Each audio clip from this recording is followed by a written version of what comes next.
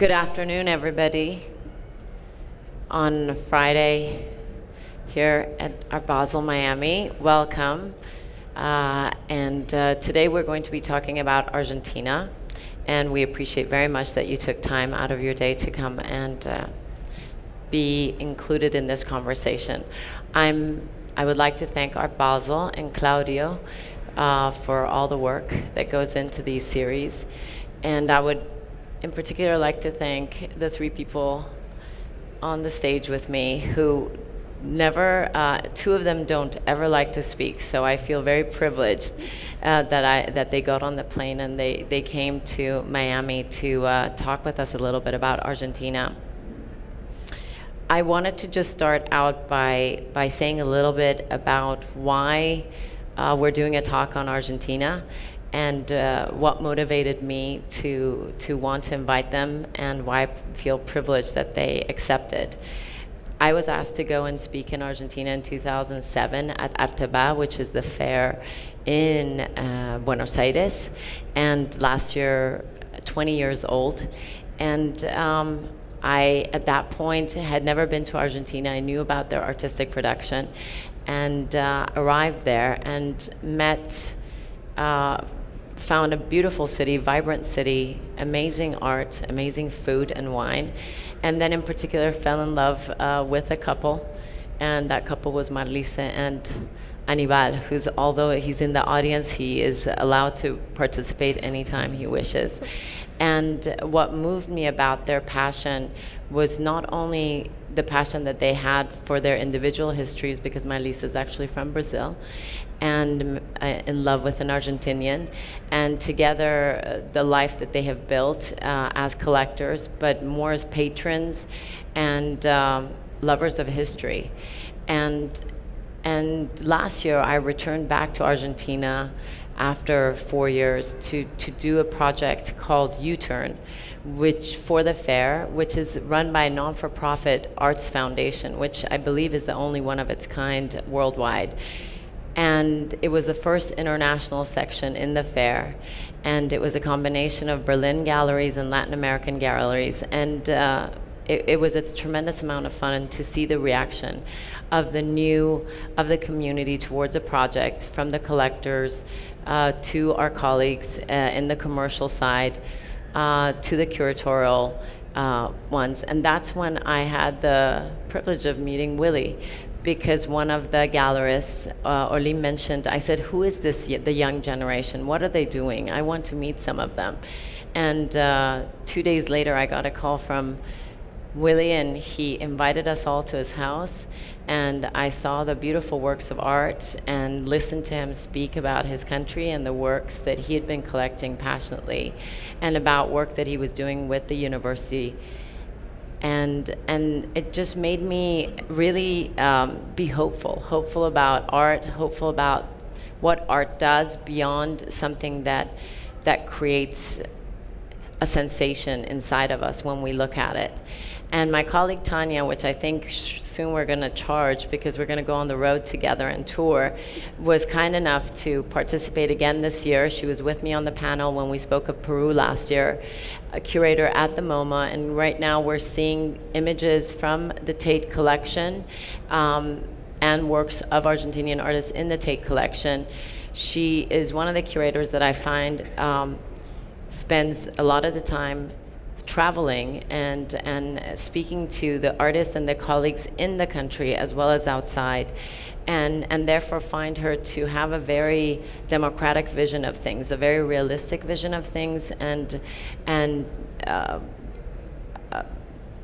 the way she approaches it, even though British, is very warm and passionate, and so I think the genetic has jumped.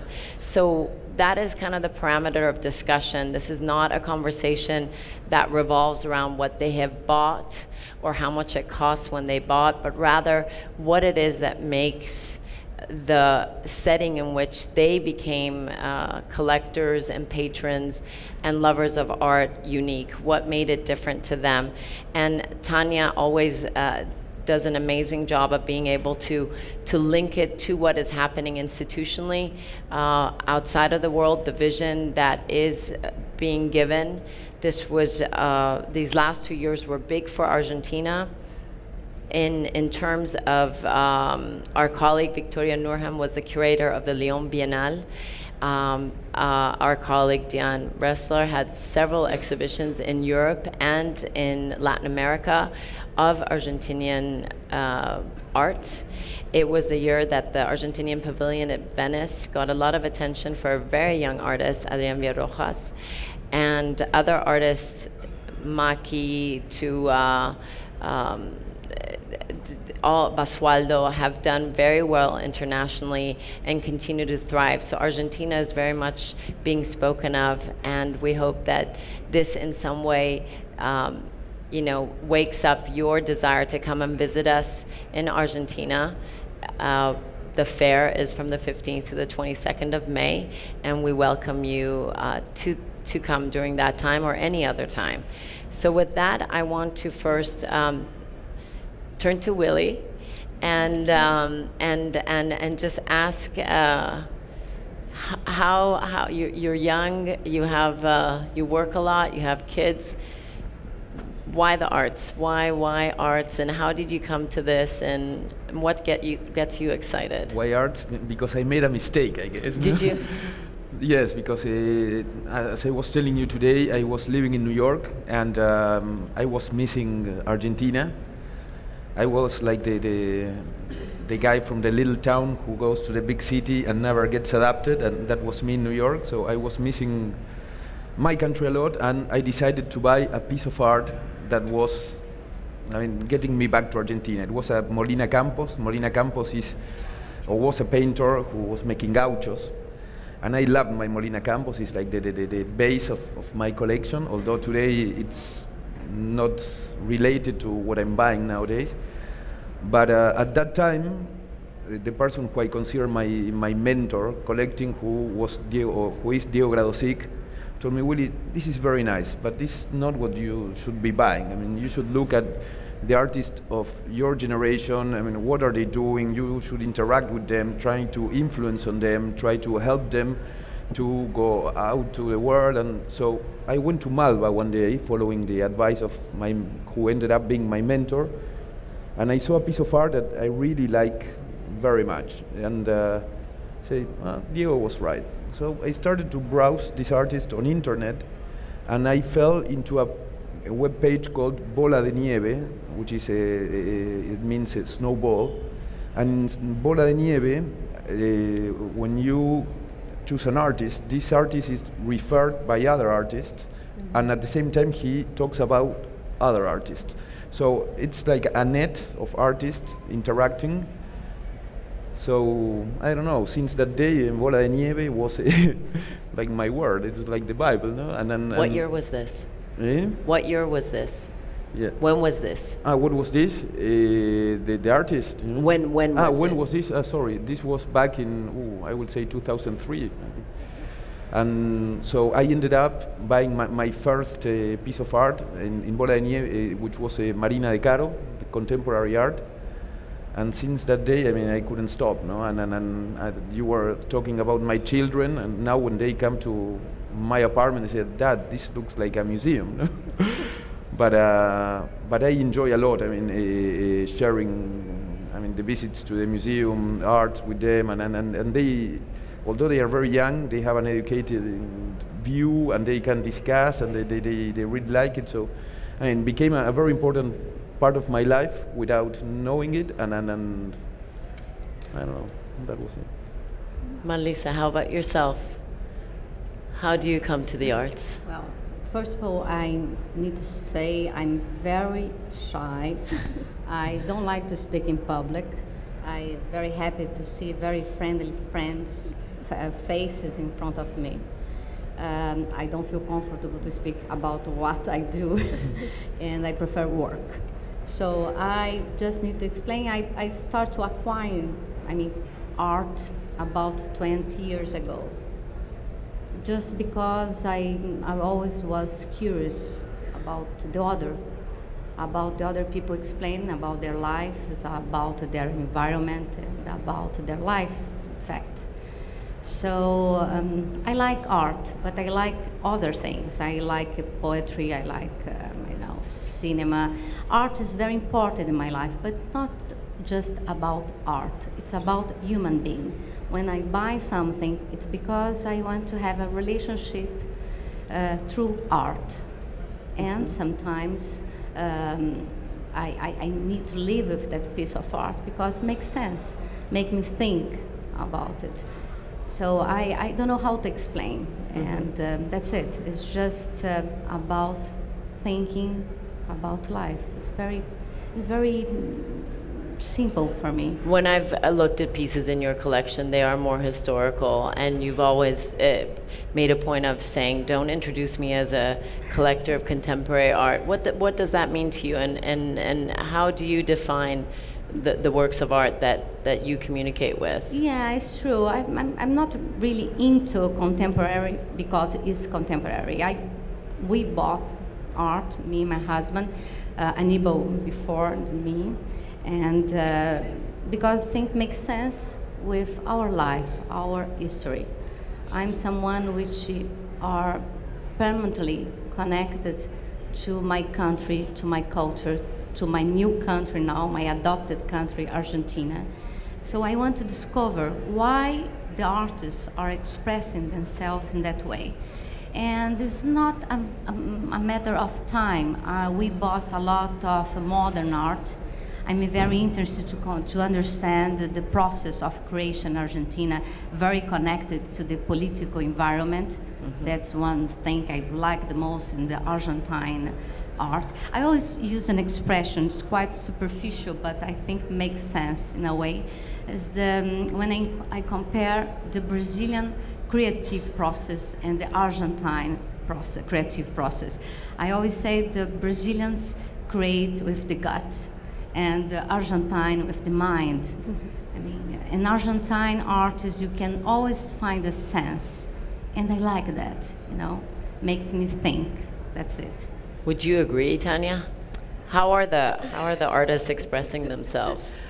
I find looking at what the Tate has in the collection in terms of Argentinian art, this was a very interesting process for me to go and look through the collection and review and think, well, what have we acquired from Argentina, and think about it in that way, because from what I've discovered by putting these series of visuals that we had on together was that there isn't really particularly a defining characteristic, that there are multiple narratives at work there. I think that perhaps there is a little bit of truth in terms of a kind of intellectualism or literariness, and I think that perhaps British culture can find parallel in Argentinian art in that respect, because we're known also as being a very literary culture rather than a visual one. But I think in terms of what the Tate has acquired, we have multiple narratives going on, and there isn't necessarily a sense that we've gone out and collected in a particularly nationalistic way around finding a coherent narrative or history or overriding chronology of what's happened in Argentina, but to pursue different interests and lines of research for which Argentinian practitioners have been central. So, for instance, early 20th century photography has come into the collection quite recently. Mid-20th century op and kinetic art, works by Julio Leparc have been in the collection for some time, and more recently we've added work by younger artists like Jorge Macchi, who had a very important show in Europe this year at SMAC in Ghent. So I'm not sure that there is something that I can really put my finger on in terms of a singular narrative, particularly with Argentinian art, but it has been periodically very important for a number of different significant developments within a history of modernism, which we are trying to track in a global way now at Tate. So that's really how I've sort of come at it. So this was a very interesting exercise for me to think about and review what it is that the Tate collection encompasses in this sense.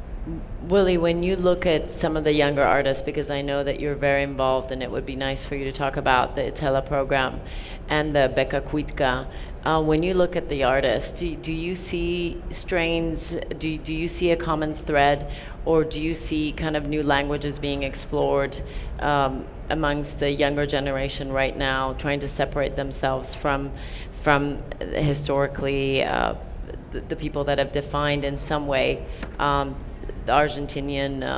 They always try to start their own language, but having said that, I mean, there are some artists that are very, I mean, you can see the influence on the new generation, no? I mean, I believe it's time of, it's just about time, and when they get more mature and more grown, and they start to have their own style, no?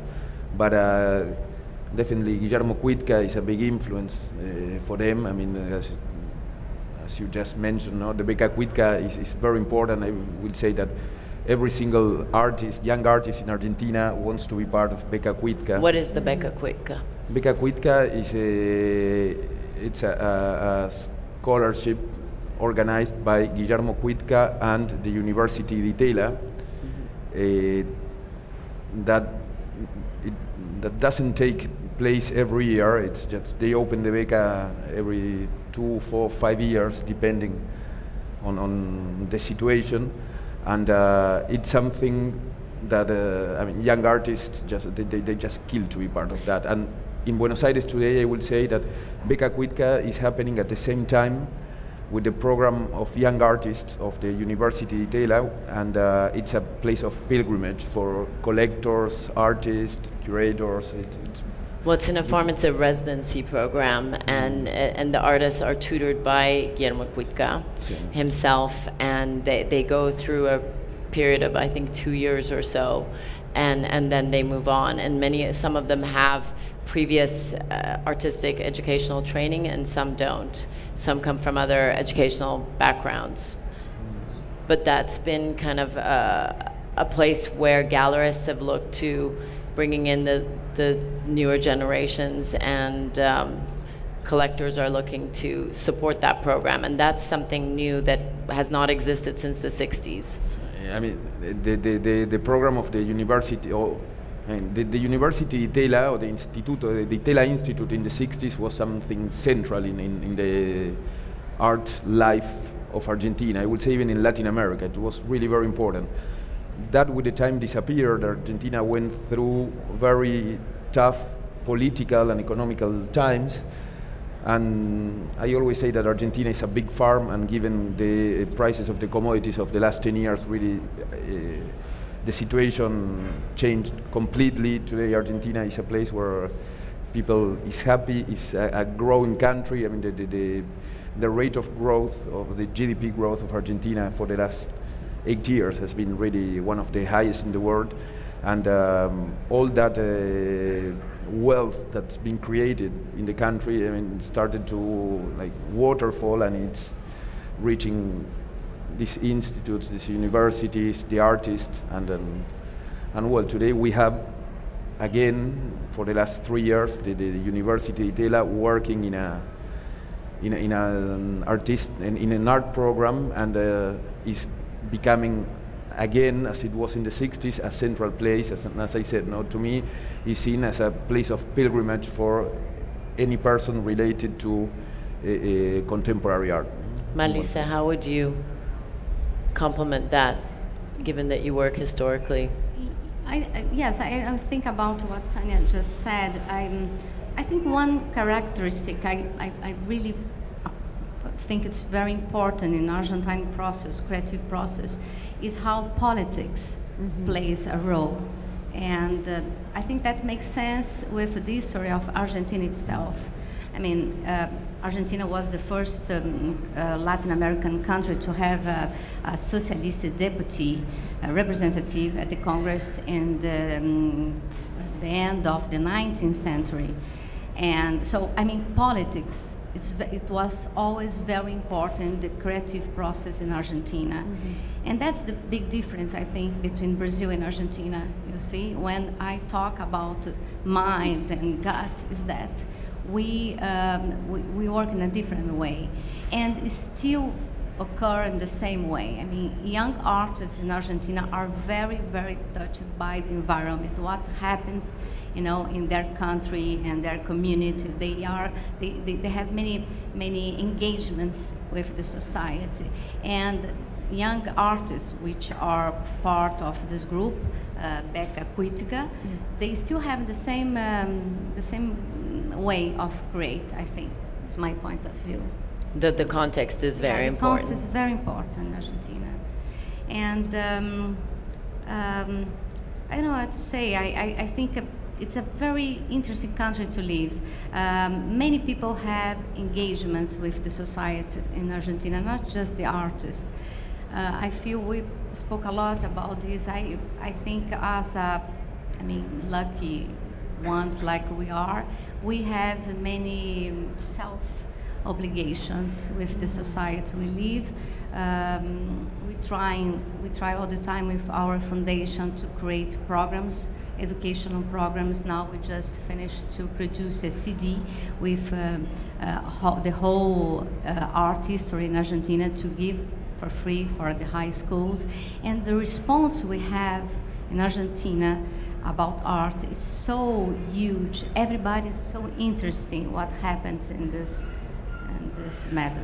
I have to say that for me, having lived in Mexico, which forms my context of cultural context, Argentina was interesting to go to the Argentinian collectors. Beyond yourselves and the Vergés that have a very amazing and tremendous contemporary art collection, and a few others who are more historical, like Jorge Helft, who've done so much. But it was interesting to see the personal relationships that most of the younger collectors have established with the Argentinian artists, and how personal that relationship is. And in a way, that support, the community just felt so much closer. And also in the collecting habits, I noticed that, for instance, when we did U-Turn, which in a way was a labor of love, because it's the fair only tries not to lose money. It's not that they make money, we just try not to lose money, and to be able to just create a platform for dialogue. It was the fact that people were willing to step out of their boundaries and support other artists, but supporting the community of artists, which last year when we were talking about Peru, so many of the Peruvian artists are abroad. Most of the Argentinian artists are actually living in Argentina, which is a bit of a different situation. How do you, Tanya, how are you seeing the way that Argentinian artists that are participating in the international shows, Maki and Erlich being more known, of course, but this year many of them were highlighted in the Lyon Biennial. How is the production being viewed? How's the... I think that Argentinian younger contemporary Argentinian artists are gaining in an international reputation. Maki being one of the more prominent ones, right. But increasingly a new generation is coming through. You mentioned Adrian Villa-Rojas, who showed at Venice this year, but also artists like Irene Koppelman, who is about to have a solo show at Gasworks in London the beginning of next year, who is an extraordinary artist, incredibly complex work, and one of, I think, a new generation of artists who are becoming known on an international stage. So there is this constant contribution from Argentinian artists in developing new languages of art, and that has been true through the history of 20th century modernism. Argentina has been an incredibly important presence within the negotiations of different strands of practice within modernist and contemporary art, from the geometric abstraction of the Mahdi group to the conceptual and political or ideological conceptualism, whether you partake of that reading of conceptual art, but I think actually it is very strong within Argentinian practice in the 60s and 70s, and then Earlier than that. Earlier than the 40s too. yes, yeah, and then and then successive generations. So I think it is something that is continuing to be. Argentinian artists are continuing to find a voice on an international stage. Having said that, I think that's true. I think that there are few based abroad, but actually both in Buenos Aires, but also in other centers such as Rosario, Cordoba. In Argentina, there's a kind of multiple centers within Argentina which are important. Yeah. It's true, Mendoza, Salta. We were talking about it, that there are different centers of production, and that artists are very comfortable. It's just not a Buenos Aires dominated scene. But I think there's also something which is being to which Argentinian historical practices are also, and curatorial practices are also contributing, and that is this shift of attention from this kind of focus on the geometric abstraction of Latin American art to a revised interest in conceptual practice in the document. One of the most prominent cases being Tucumán Ade, and which has found a great visibility on an international stage as well. So there are ways in which Argentina is contributing to a kind of ongoing revision of the main focal points and narratives within contemporary practice and historical practice, so that we begin to focus on successive kind of generations as well. For me, one of the things that is important, and the reason that you two represent, it is your support of the community. I remember for a project that was being done in Berlin, I had mentioned an Argentinian artist, and Willie immediately said, I will help the costs of having that artist be able to go to Berlin if that means that they're going to be able to showcase their work. Why is that so important to you? I mean, that was immediate. It didn't even take more than 2 seconds for you to say that. Why is that something that's so important for you? Yeah, because I love Argentina, really. It's a mess, it's disorganized. I mean, we have crises every 10, 15, 20 years, but it's a great place to live, really. I don't know, I want people to come to Buenos Aires and see what is going on. I want people to, I want big designers and artists and collectors to come and visit our fair. I want people to, we were talking to Abaseh today and said, look, but you should not only come to Argentina because of the art fair. I mean, you should go also to Mendoza and have the great wines we have, or go to Salta to the north to see the museums, the Hess Museum, which is fantastic, or the Incas museums that we have there. So if we reject this type of project, so we do not contribute for those things to happen, I mean, really, we are diminishing interest for Buenos Aires. No? So that's why I believe it's important. It's important to give back to society what we got. As Marlise said, we are the lucky ones in Argentina, because it's a country with very big differences. So I believe that is something that is changing. My generation is more open to do this type of things. And I know that we said that we were not going to talk about us, but a big motivation for me were Marlise and Aníbal. They made an incredible show in Brazil, inviting young local artists. So it's important. I mean, that type of things motivate other people to do more. So. I would agree. Claudio, I do have a question, because we started off time, how much time we do have.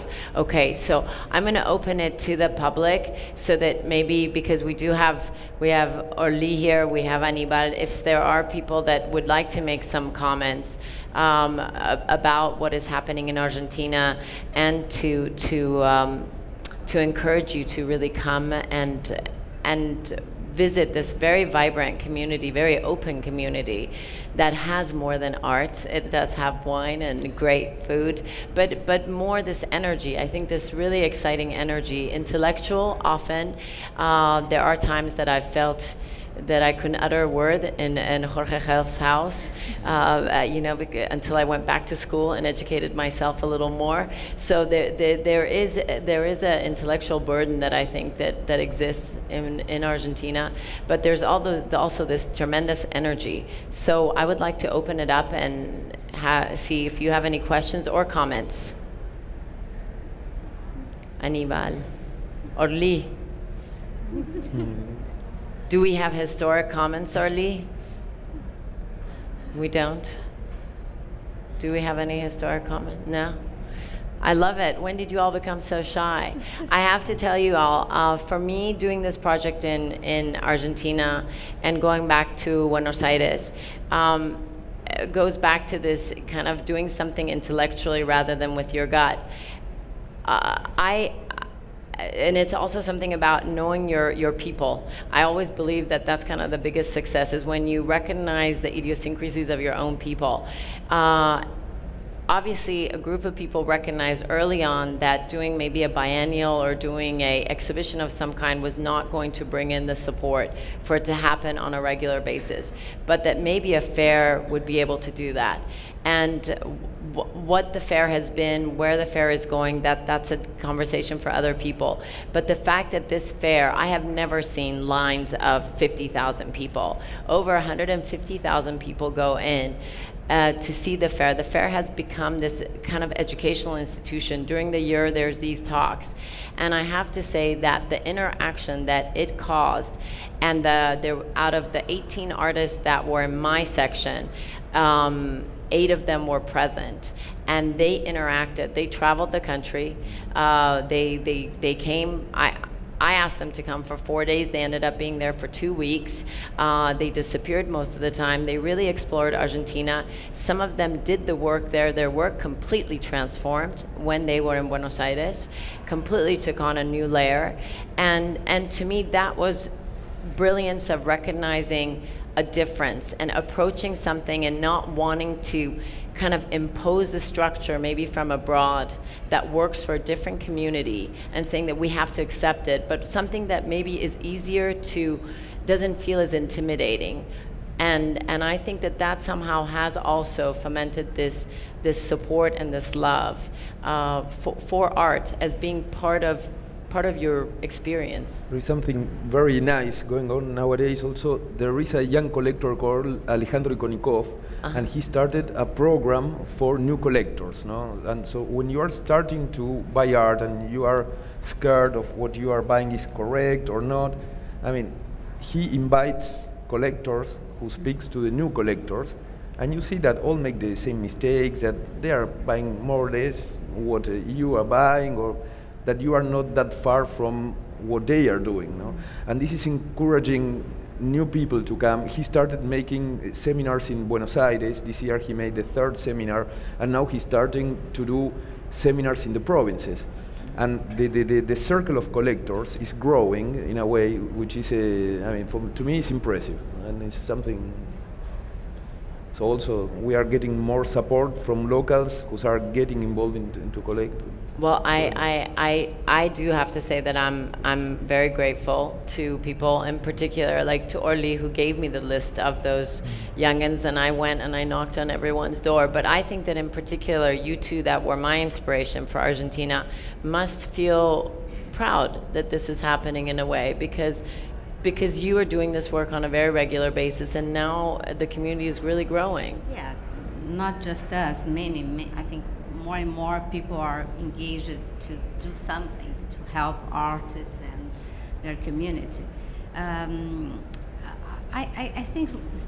really think going to Argentina is a good experience because it's a unique country. As a Brazilian, it's quite hard to say that, you know, but Argentina is an amazing country with, I mean, very generous people, and you can feel that also in art.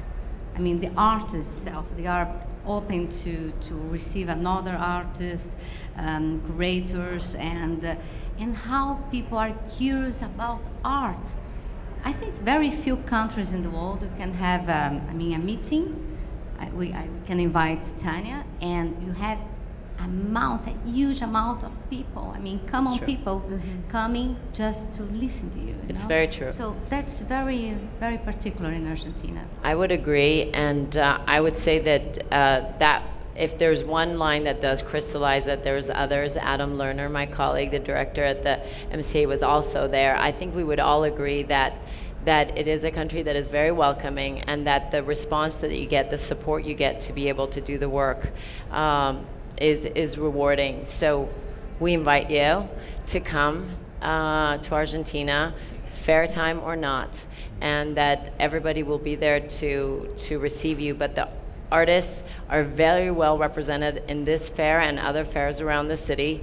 There is no shortage, and we have excellent galleries that are exhibiting at Art Basel, and we really encourage you to go and take a look and then visit us in Buenos Aires, Salta, Mendoza, Cordoba, and the rest.